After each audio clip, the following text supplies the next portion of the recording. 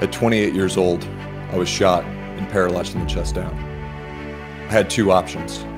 I could stop and let the things I cannot control me, or I could move forward and put my energy into things that would improve my life and those around me. I chose to move forward and surround myself with risk takers, innovators, and leaders who've chosen the same path. Join us on the journey.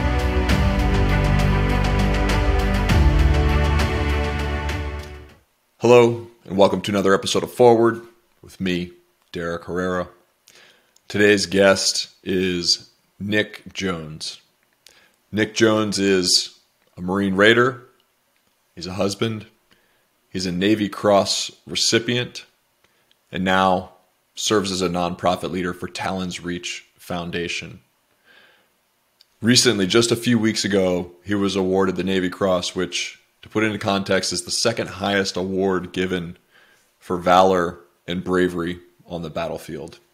And he was awarded this medal, this Navy Cross, because of his actions and his ability to continue to put others' needs ahead of his own while sustaining injuries, severe injuries, personally, on the battlefield in Iraq in 2020.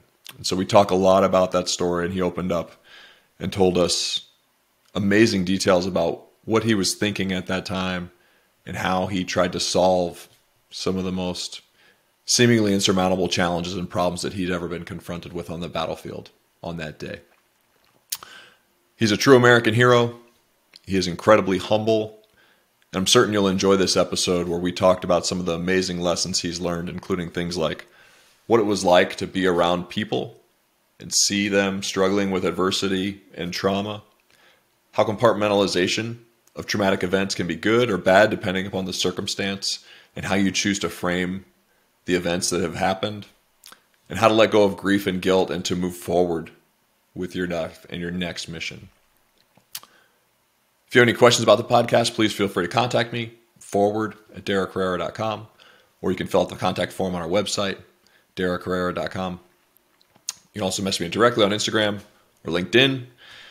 And lastly, if you enjoy this podcast, I humbly request you consider leaving a review and rating, because if you do, it'll help us to reach new audiences and more people who may be able to benefit from these lessons learned from such amazing people. And so thank you for listening. I'm looking forward to sharing this episode with you. So it was only 2 months. I think we were 2 months in, maybe 2.5 months. And we were tasked with a large operation. To this point, we maybe had gone on 5, 6 operations, all very low key, a few engagements with local people, some sort of other kind of like pop-up engagements with other like local police. But to this point, zero contact, very, very relaxed. And then we get tasked with this mission, and immediately it changes, because now we have real intel. We have a real large target area. And, without going into too many details on planning, there was a lot of people involved.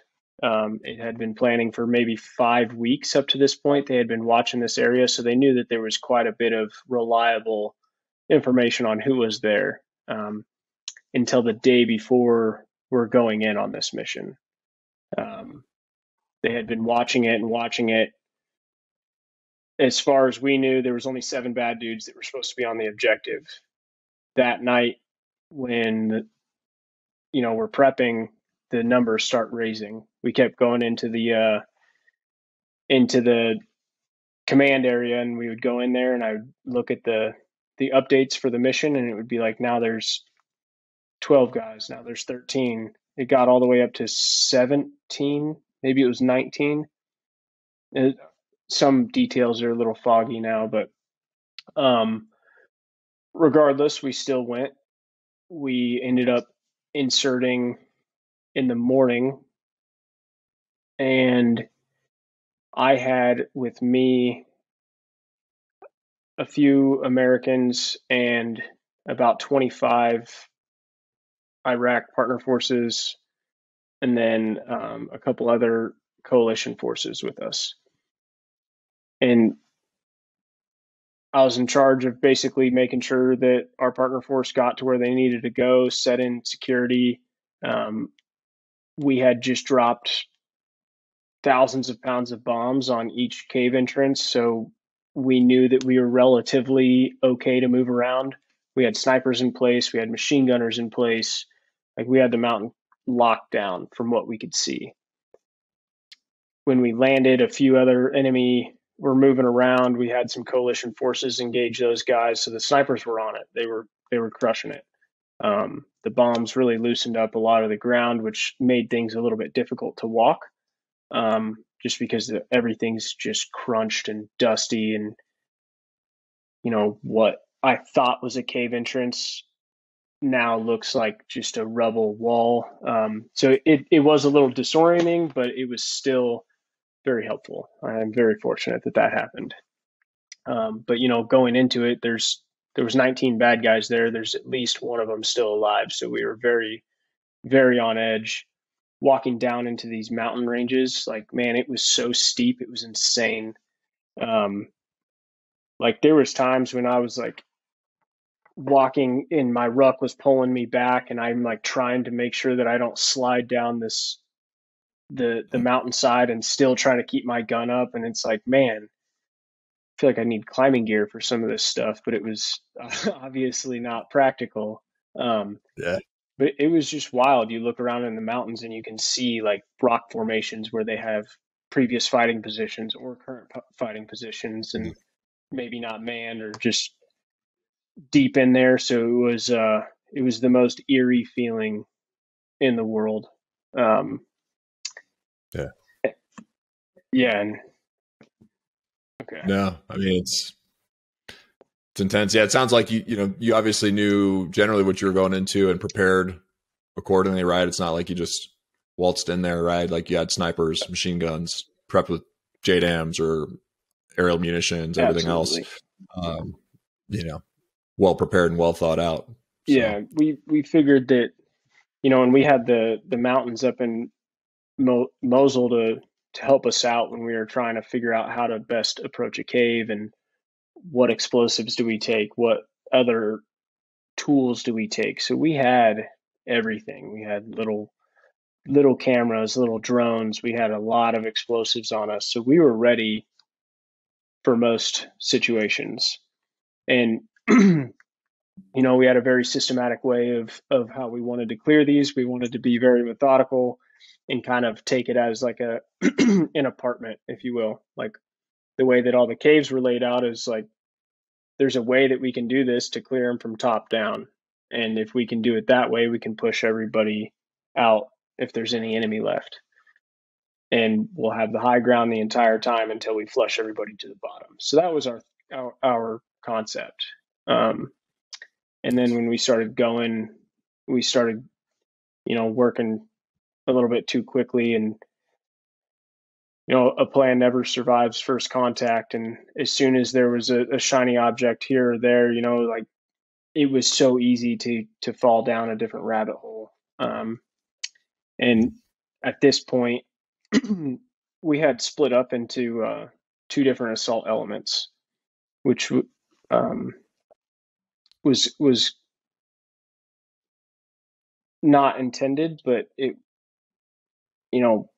some people are taking initiative. They're doing what they felt is right, and now we split up a little bit. We weren't too far away from each other, but now my element, we're clearing these top caves, and I'm staring into a very large cave opening with, so right in front of me is a dead ISIS fighter, fully kitted up, covered in dust, had just been blown up. But around him was a mounted machine gun in the wall of the cave. There was bags and bags of ammo. There's M16s, there's AKs, there's explosive devices. Like these guys were set. They were ready. And in this moment, while I'm staring at this guy, I hear hell open up behind me. And I hear all these sporadic calls coming in that they're taking contact, that there's a casualty down. And like they just kept coming in so fast. And I had to stop in my tracks. I had to get security. I had to listen for a minute. And then that's when those piercing calls came through saying that an eagle was down. And this is when things got insanely real. And you feel that gut drop, you feel your heart stop, and it's just like, oh shit, like waiting for the name to come in or whatever it is, whatever you're waiting for. You're waiting for the next steps, and then you hear another one. There's another eagle down. And that's when I knew. I was like, I gotta go. I immediately posted security on this cave and told the Iraqis to continue clearing this one, and I turned and I beelined it as fast as I could down there. Passing other cave entrances, pretty stupid at the time. Obviously, in the midst of battle with the adrenaline rush that I had, I didn't care what was happening. I just knew that somebody needed help. So as soon as I make first contact with these guys, with the friendly forces, I'm trying to find out as much information as I could, until I hear gunfire coming down from a small ravine. I throw my ruck off and jump right in with them. And now I'm side by side with the coalition forces fighter, and we're trying to work our way up to this cave. And I see a body in front of me up there, trying to call to him, calling, and no response. And as I crawl up on these rocks, I peek my head over just a little bit to get a little bit more SA. And the ISIS fighters in the cave definitely saw me before I saw them and pinned us down immediately. And it's like, I mean, the cave is small, or the ravine that we're in is pretty small, maybe a meter wide. So it's like I could almost touch this wall, not quite close enough to get cover immediately, but I had some small rocks in front of me. So, I get back down and wait for a lull and shooting as much as I could, and kind of sometimes one hand gunning it, because trying to maneuver on these rocks was definitely difficult. And that's when I see these legs fly up in the air from the guy that was on the ground.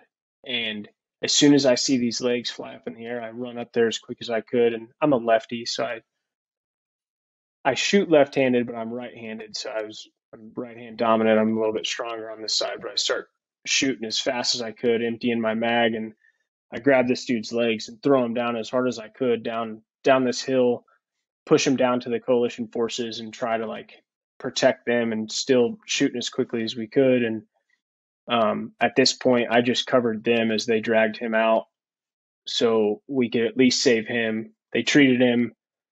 They got to medevac him. He survived a shot through the left leg, and then he got shot in the top of the head through his helmet. But luckily, it only cut his hair. Really, he's got a little scar, and worked out well for him on that one. I made it out of that ravine, and that's when I was looking for those other two casualties. I tried to gain my bearing. I tried to take a drink. I tried to do whatever I could, because I had a feeling of who it might be. And I definitely didn't want to see who I thought it was. And that's when I finally made it up. I was talking to the support by fire to kind of walk me on, because they could see the two bodies. They walked me onto the position, and as I approached it, I was on top of the cave entrance now. And I could see my two teammates. They were both killed in action right below there. The team chief, Gunnery Sergeant Diego Pongo, and the executive officer, Major Moses Novice. He was a captain at the time, but posthumously awarded or promoted to major. And so at that time, it definitely turned into a recovery mission. We spent the last several hours trying, fighting, pushing through. Multiple times I reached down and through, and trying to reach into the cave to chuck as many grenades in there as I could and kill the dude, so I could jump down there and have a second to grab him and every time I got close to this edge and threw one in, I was just covered in gunfire. So it pushed me back every time. We tried to get it like an Apache to thread a Hellfire right into this cave. Not effective. 30 Mike, not effective. Like this thing was fortified. And I went up for one of my final attempts and ended up getting shot in the right leg. Driving me back, I tried to stand on it. I tried to walk on it a little bit. It was way too painful. Didn't break any bones. At the time we didn't really know what happened because it seemed so minuscule, but ended up severing my nerve. And now to this day, I can tell what nerve pain is immediately. And that was not cool. But once I got hit and we were pushed back, it was hard for me to push up to a safe location because we didn't have a solid plan at this time on how we were going to get them. Little did I know that there was plans in the works. They were figuring stuff out. A special mission unit came in that night, using the night to their advantage instead of us during the day, using all U.S. forces and, doing it right. They went in and they got these guys out, but they had a struggle. When they got there, they ended up killing 4 more dudes and a suicide vest cranked off. Ended up blowing 2 of their operators off the top of this cave that I was standing on. Luckily, nobody else got hurt, but they brought both of our guys home. I was able to be there. I was out and awake enough to watch them come off the bird that night, and then the ramp ceremony the next morning. Yeah, and then from there it was all about recovery. Yeah. Yeah. Jeez. Yeah, it's intense. Amazing, feat of heroism across the board from everybody involved. And I think another quote for one of the things I was reading about you, and you had spoken about this before, you said, I didn't want to quit, right? Because those guys wouldn't quit on me. And it makes sense, right? It's like you go through all this, you work with this team, you see these guys in this situation, and you glossed over the part, but after you'd been shot, right? And, we're still dealing with this.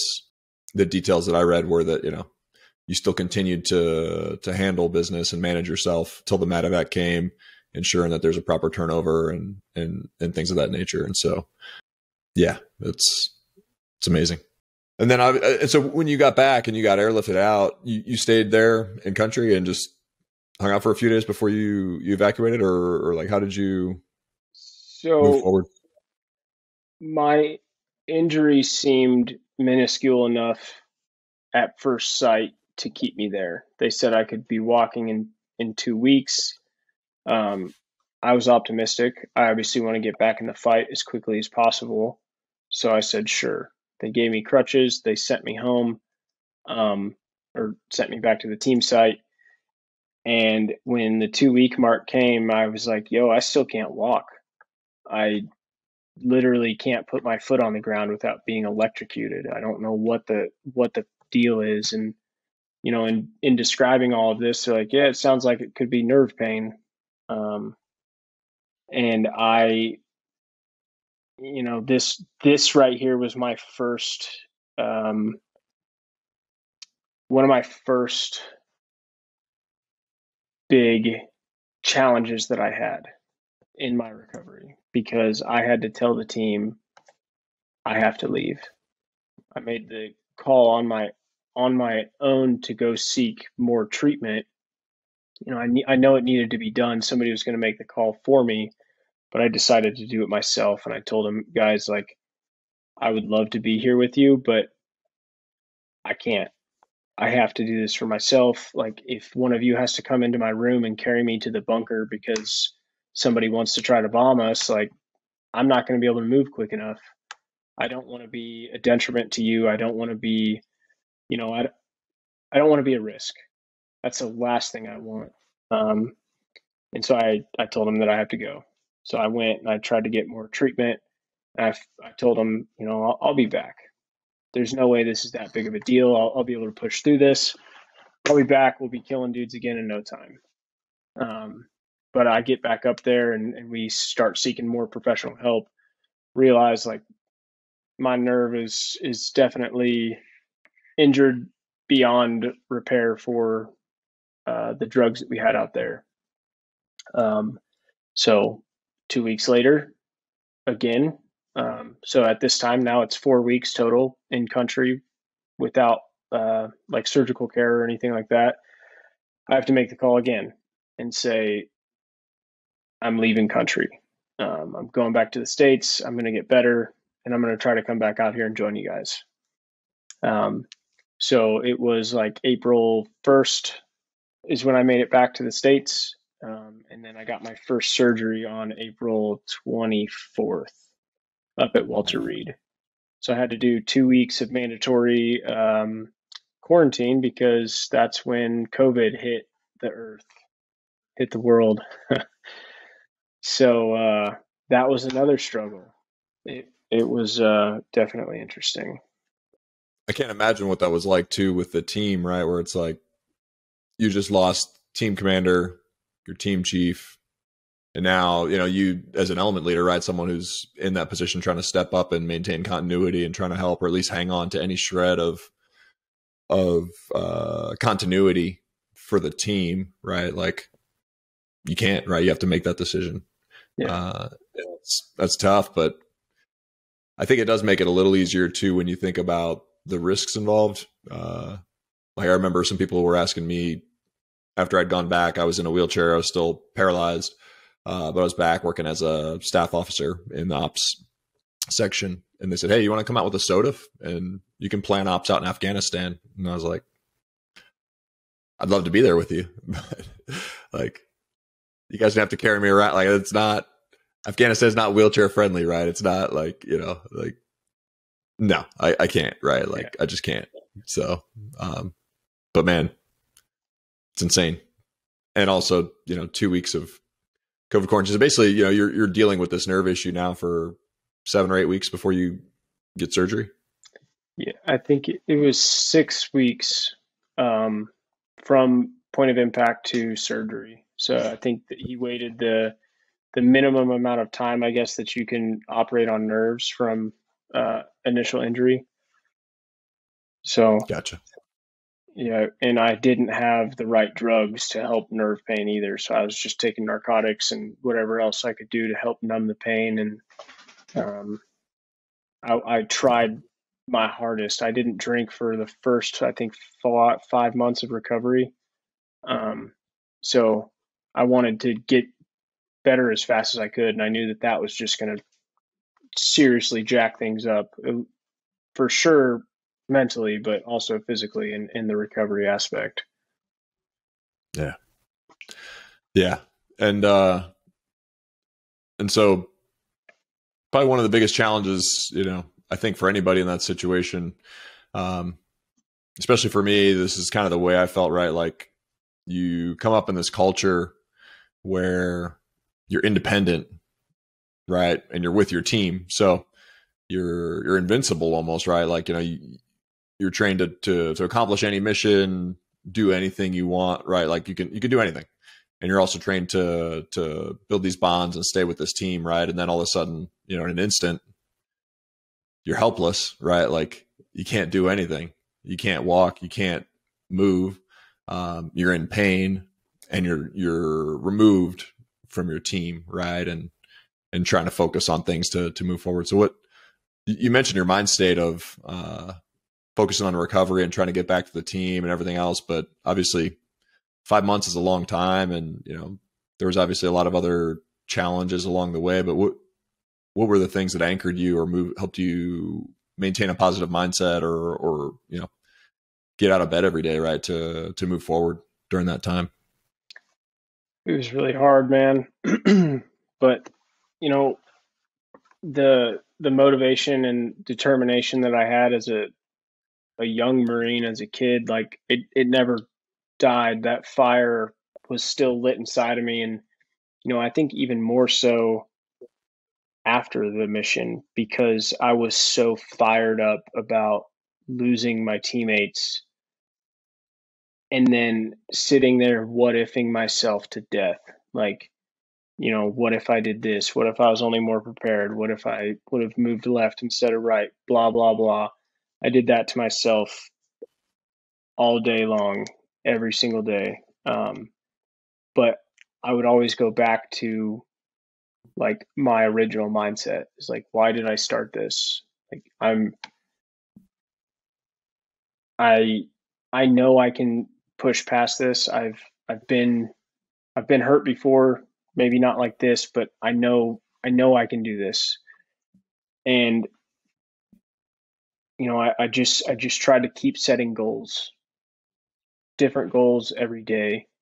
And 90% of the time I wouldn't achieve the goals. I would get close and then I'd get another setback, or I'd have to have another surgery, or I so badly, I just wanted to be able to concentrate. I want to be able to read. I want to be able to help dudes like with training or setting this up. And I would just get knocked back down. It's like, well, what?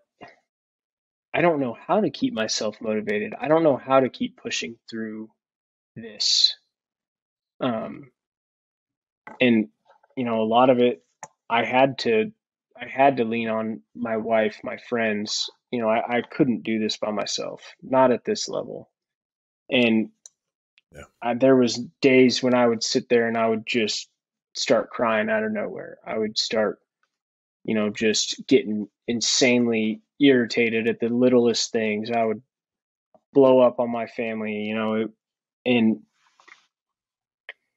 I wanted to stay away from all the negative self-talk. I wanted to stay away from all the negative and just destructive ways that we normally cope with things.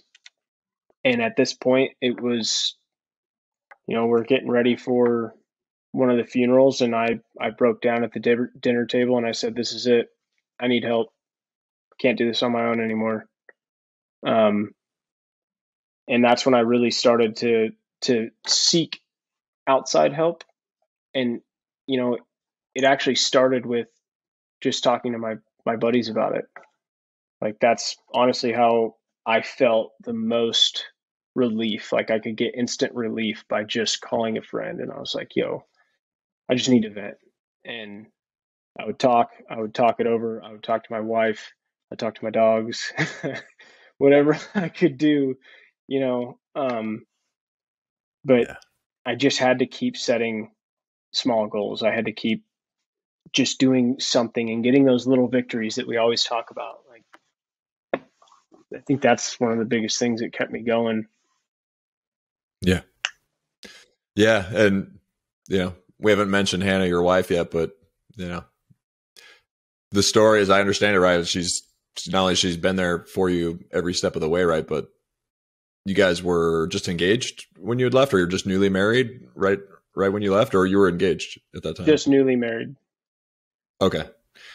Yeah. So you're 28 years old, just newly married, on top of the world, Marine Special Operator, element leader in 2nd Marine Raider Battalion, going back for his 5th pump, right?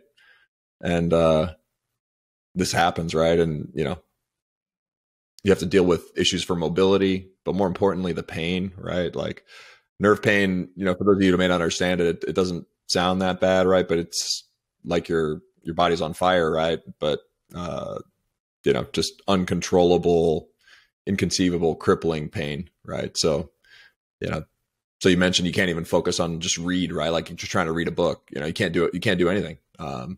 And dealing with that and struggling through that. And the goal thing I think is good, but the challenge that I experienced, which was tough, I think, and what you kind of highlighted, right, is like some of these things you set these goals and you have the best intentions, but you have no control, right? Like no control over the outcome.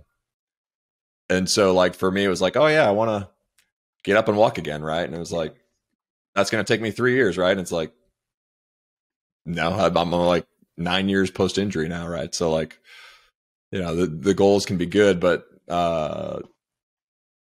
figuring out what's within your control and what's not, right? Or not letting those things sort of bog you down, right? Or getting crushed by those just because you didn't reach it is important to understand too, especially with these types of like life-changing injuries or traumas, right? Yeah.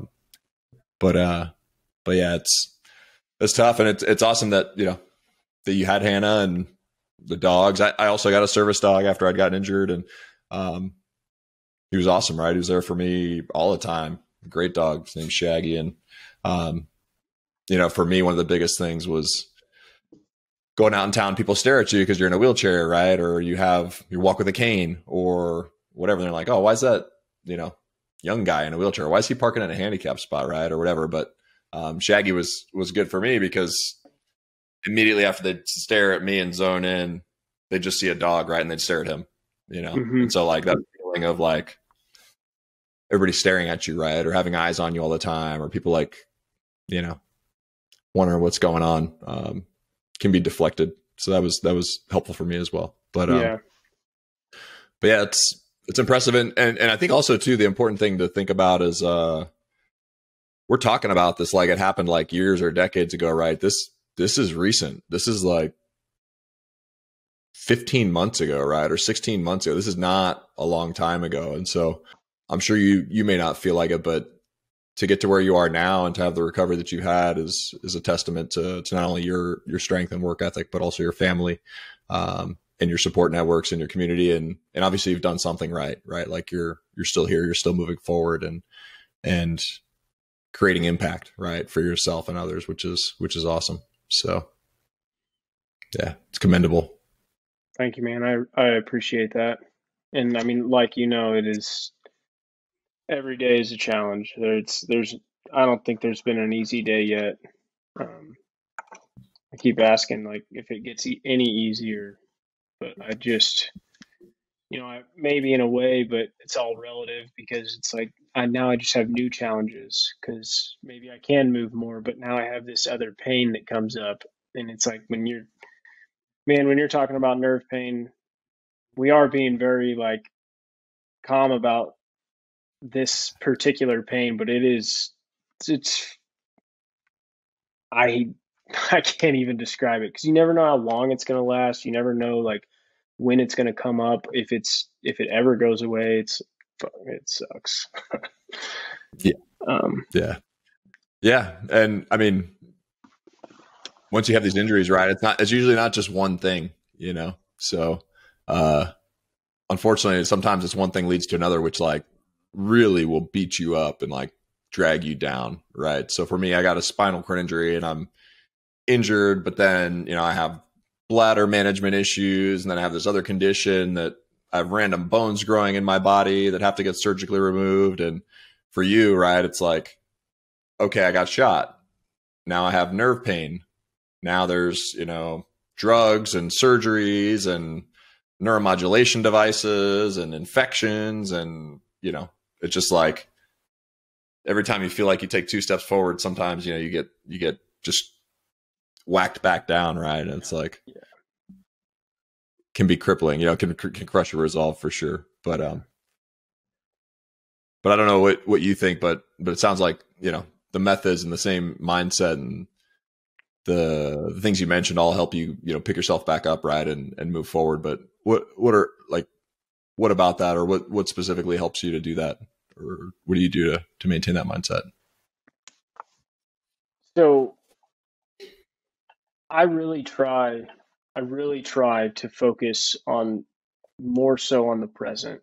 I find that if I continue to what if things, if I continue to live in the past, if I continue to try to relive that mission, I'm not going to change the outcome. I can't change the outcome now. It's happened.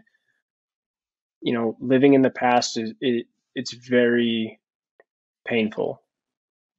And setting goals, like I said, it is good, but stressing too much about the future and wondering if I'm ever going to do this or if I'm ever going to be normal again, it also creates anxiety. So it's like I need a way for me to live right now, because if I can't do that, I'm going to focus on the pain. I'm going to focus on everything else.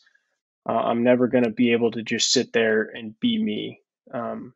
So a lot of my what helps me with my daily life is trying to live in the present, and my service dog helps me out a lot with that. Being able to interact with him, being able to do things like that. I meditate often. I try to, now that I can stretch and move my back a little bit, I'm starting to do yoga again. There's just so many different activities that you can do. I think one of the biggest things is taking time for yourself every day, whether that's sitting in a room alone, whether that's just sitting in your backyard or in your front yard and just existing, taking that time for yourself, taking a breath. Like, you have to do it. If we try so hard and cram all these other minuscule tasks in, and you're just going to work yourself to death.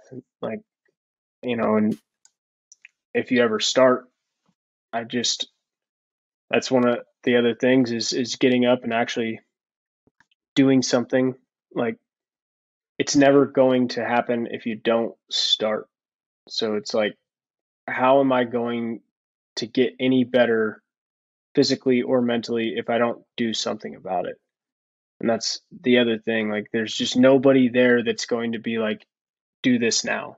Like, here it all is. Like, just do it. It's like, no, it doesn't happen. Like, you physically have to make these things happen yourself. Like, that's it. It comes down to you. So Couldn't agree more. Yeah. There's something comforting about taking action, right? Doing something, even if you know it's not perfect or anything like that, or if it's not guaranteed to work, right?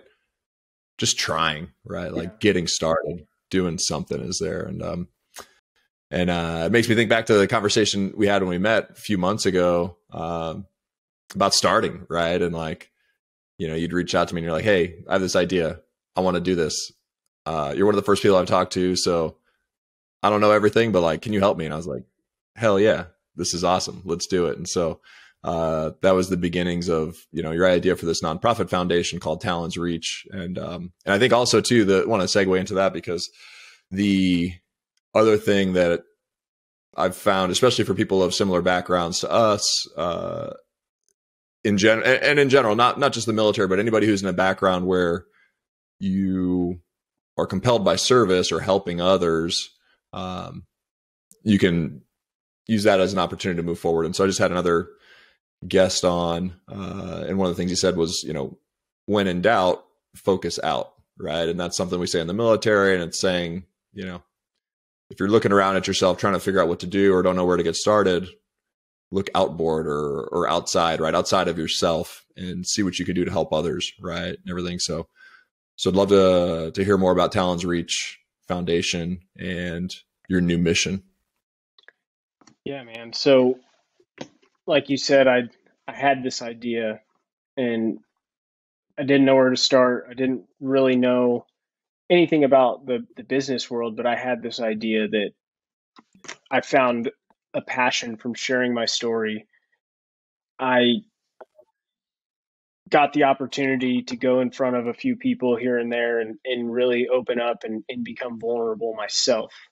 And this is when I started to conceptualize and realize, like, I've been a part of this stigma through the special operations community about mental health. And it's like, well, what happens when I do say I need help? What, like, am I going to be looked at as weak? Do my teammates think that I'm weak right now? Do they think that, I couldn't do this on my own?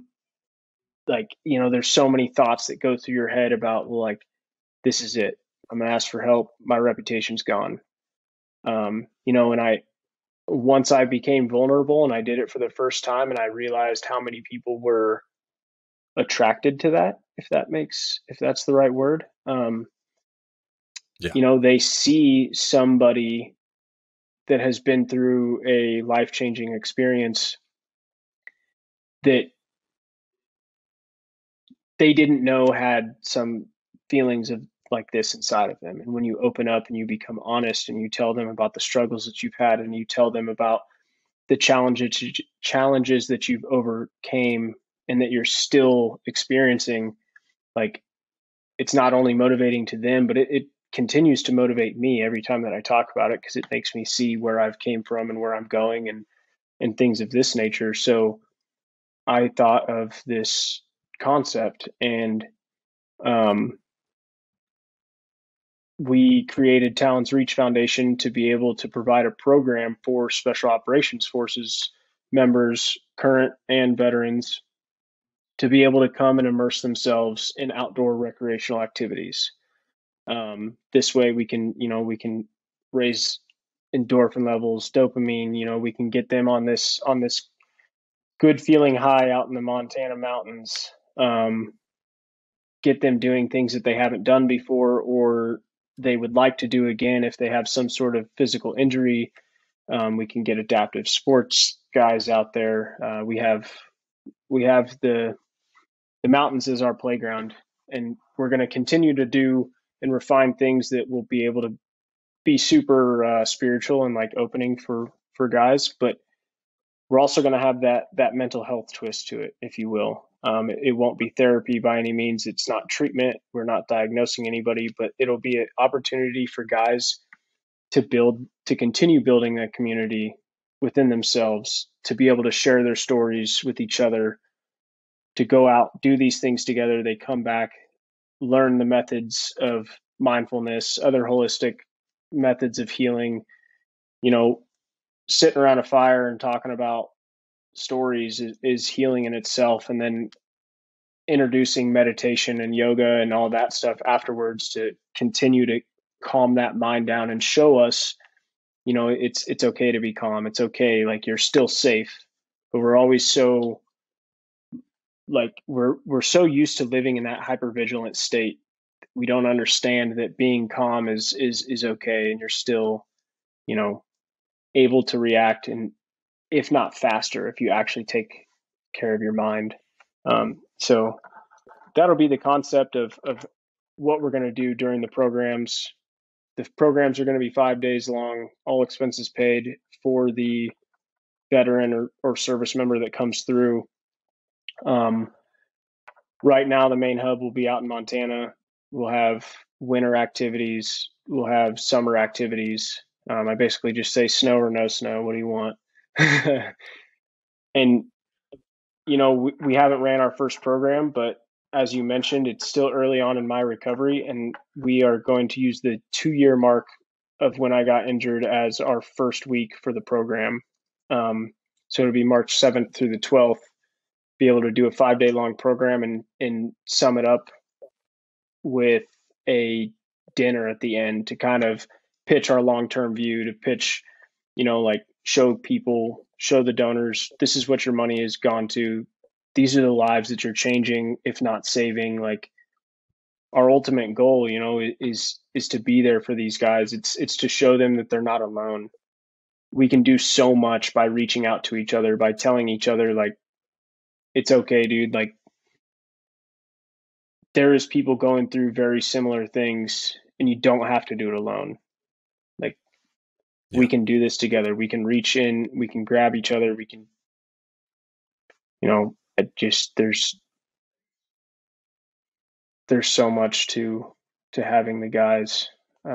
It's very healing. Yeah. I can't wait to see it.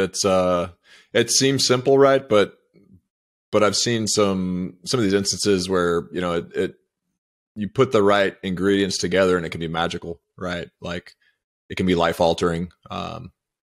And all this stuff, right? Like, on its surface, right? Like skiing or horseback riding, all these activities by themselves are not, there's nothing magical about that. But if you put the right people and the right chemistry and the right intentions for the people that want to come and enjoy that or partake in that, it could be truly impactful for a lot of people. And I'm really excited to see you succeed in doing that.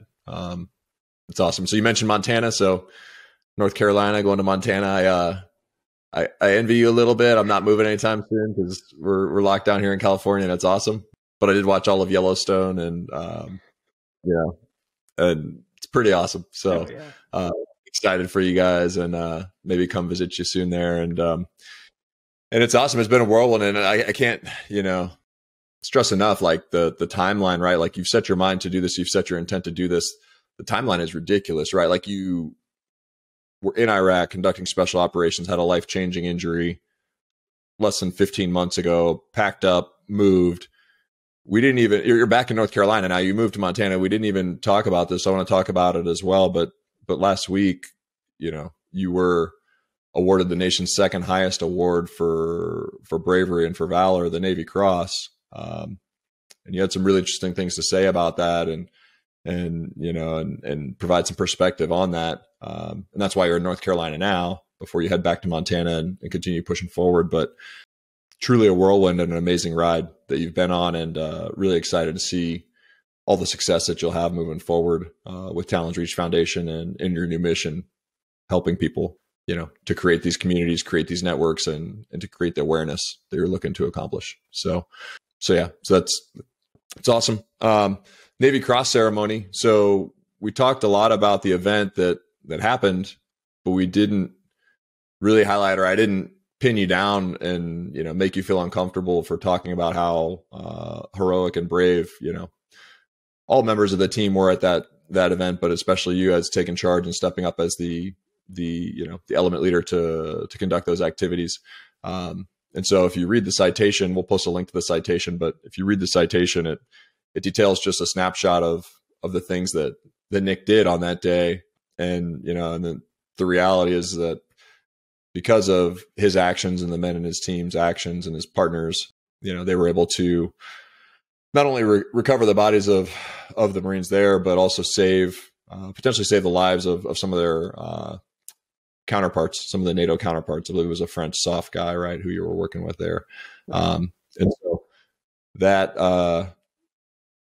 nobody likes to talk about themselves. Nobody sees themselves as the hero, right? But you were recently recognized for that, and I do want to recognize you as well for that. It was a similar instance in my situation a little bit, because unfortunately, myself and my teammate weren't killed, but we had a small number of people. And when our assistant patrol leader, Brian Jacklin, stepped up and led the efforts along with our teammates, was awarded the same award as well, the Navy Cross. And he said the same thing, he said very similar things about, this is just a small representation of what the team accomplished. Right. And so love to hear your thoughts, and you guys can see it on video and online and different things about, I think the speech is probably still online, or there's images and other videos and things, but love to hear just a quick short perspective of what that day meant for you and the award and how you view it and those sorts of things. Absolutely. And thank you for those words. I mean, I do really appreciate it. And it is, when people approach me about it and they say congratulations, most people follow that up with like, it's a hard thing to congratulate somebody for. It must feel weird on your end. And, it's definitely bittersweet. There's things that I said in the speech that I gave where I do feel like a failure. I feel like, the medal reminds me of when I lost my teammates. To me, it doesn't resemble, a prestigious award that you get for graduating high school or college or grad school or whatever it is. It's something for me to remember one of the worst days of my life. But with that, it's also such an iconic piece of military history. I mean, these instances are what we read about, what we study, what we hear about. And it's like, these are the things that breed young men like myself, young men and women, to join the military, to aspire themselves to work harder. Like, this award is so much bigger than myself. It's so much bigger. It's at this point, it's not even for me anymore. It's an ability for me to be able to use these experiences that I encountered to teach, inspire, and to drive people to bigger and better things. We always say or at least for something of this level, it's like I would totally give this award back any day to have those guys back. But I'm also not going to let this go to waste. I'm not going to accept this award and go sit quietly. I feel that at this point in my life, I have a voice, I have an ability to use this to change the lives of so many people. And there's still a lot of work that I need to do for myself along the way. But I'm not going to stop. Just like what I said before, it's like they wouldn't quit on me. I'm not going to quit on them still. I'm not going to quit on everybody else out there. I want to change. I want to change the way SOF approaches mental health. I want to change the way that we work. I want to change the world. So it's awesome. Yeah. It's powerful, man. Yeah. And to a man, I think everybody I've met who's been awarded the Navy Cross, and even some Medal of Honor recipients who are still alive, whether you like it or not, right? You get thrust into this platform, right? And people will know you, they will know about you.